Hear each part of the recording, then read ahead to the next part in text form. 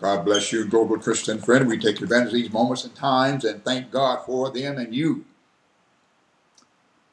With your King James Bible, 12:31, now is the judgment of this world. Now shall the prince of this world be cast out. All right. Cast out of heaven, cast out of the world. That ought to tell you something, shouldn't it? Cast out of heaven and cast out of the world. That means he is not fit for heaven. He's not fit for the world. And if he's not fit for heaven and he's not fit for the world, why should he be fit for you? All right? That's why Jesus said that in this world, you got to hate your life in this world because he's the prince of this world, the prince of this world.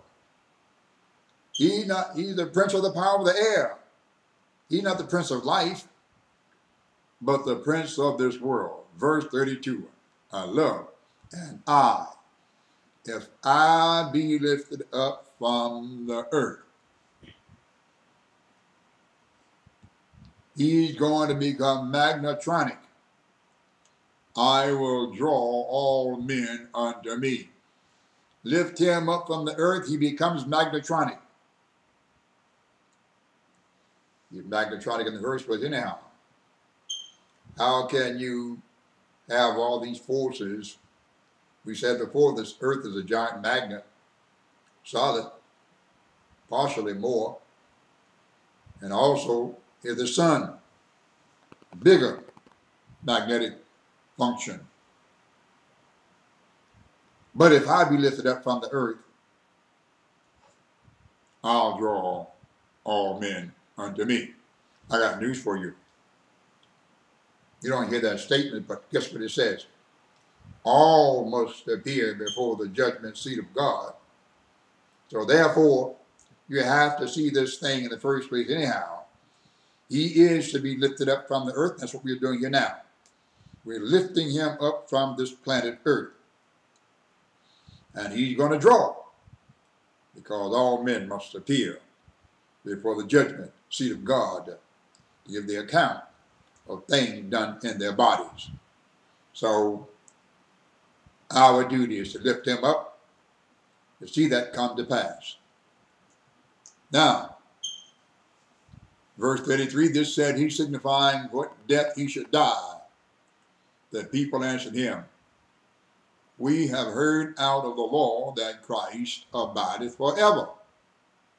And it does. And how saith that the Son of Man must be lifted up? Who is this Son of Man? I did it, I guess CD or something on the order of that, of the Son of Man. You want it, you can get it. But let me tell you, first of all, if you don't have the proper mind and proper knowledge, you won't understand it. You don't have the proper mind, the proper knowledge, the proper spirit, you won't understand it. How do we know? There have been well-educated people that have taken it and say, I don't understand it. Well, get your mind right with the Father, get your mind right with God, get your spirit right, become tuned, become aligned, you'll understand it. We've heard out of the law that Christ abideth ever. How saith thou the Son of Man must be lifted up? Who is this Son of Man? Verse 35, then she said unto them, yet a little while is the light with you.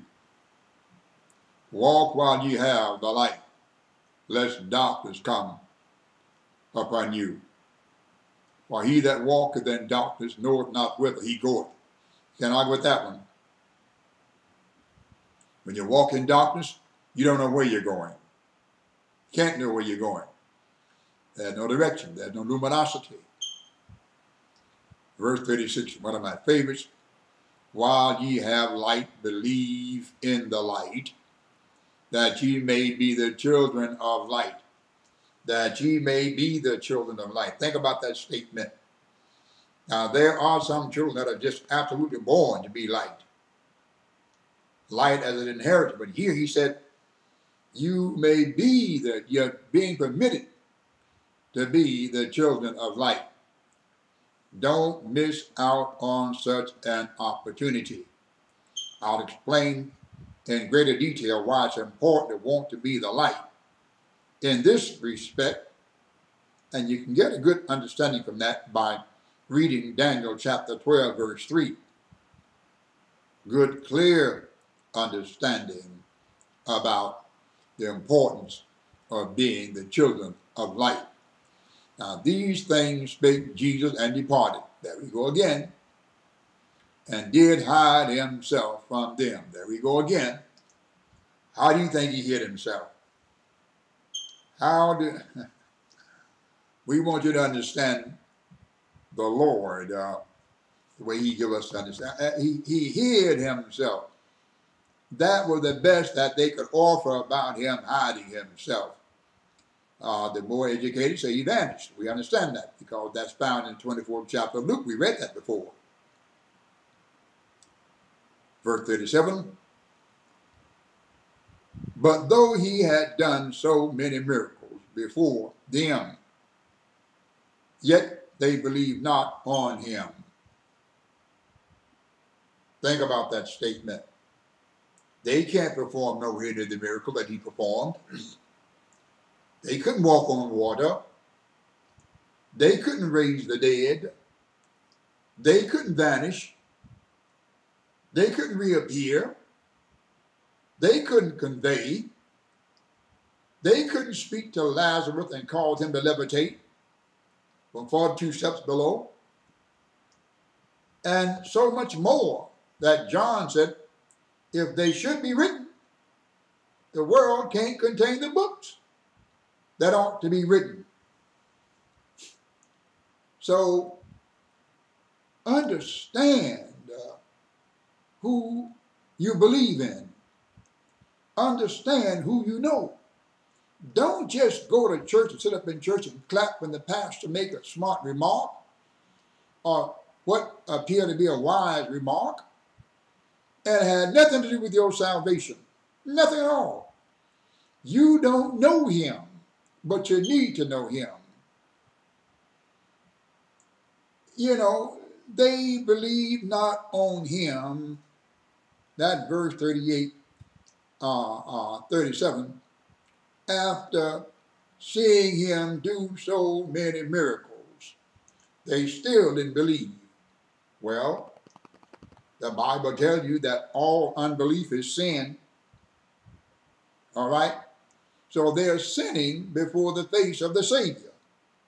You don't have a choice. You're sinning before the face of him who can redeem you.